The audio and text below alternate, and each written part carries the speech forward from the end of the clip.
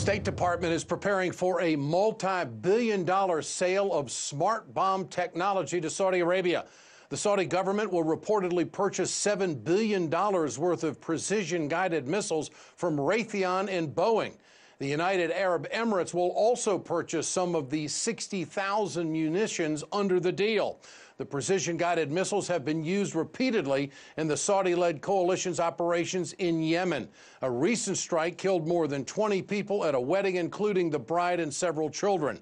For more on this tonight, we go to Robert Naiman, Policy Director at Just Foreign Policy.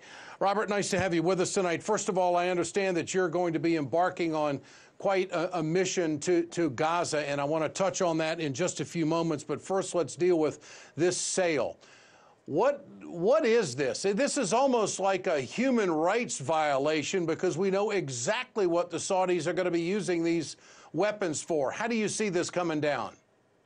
Well, indeed, the United States is a co-belligerent with Saudi Arabia and the United Arab Emirates in their war in Yemen, which has created the worst humanitarian crisis in the world, with millions of human beings on the edge of starvation, with more than 1 million cases now of cholera, the worst cholera outbreak in recorded history, directly as a result of the U.S.-backed Saudi war and blockade. So the arms are one piece.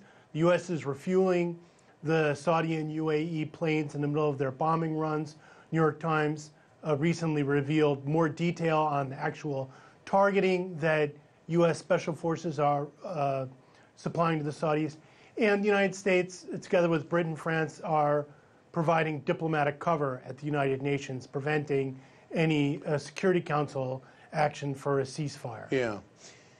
Is this as much a business deal as it is politics? And this is not a slam dunk in the Senate either. Explain that to us. Well, it is a business deal. On the other hand, you know, there's the United States isn't selling arms to Iran, and it's not, you know, selling arms to adversary countries. So, at least not as far as we know. So it's also part of the Trump administration's doubling down on the U.S. alliance with Saudi Arabia, even in the face of this catastrophic war. So it's not just about making money for these companies, although it is that. And as you said, this is controversial in Washington.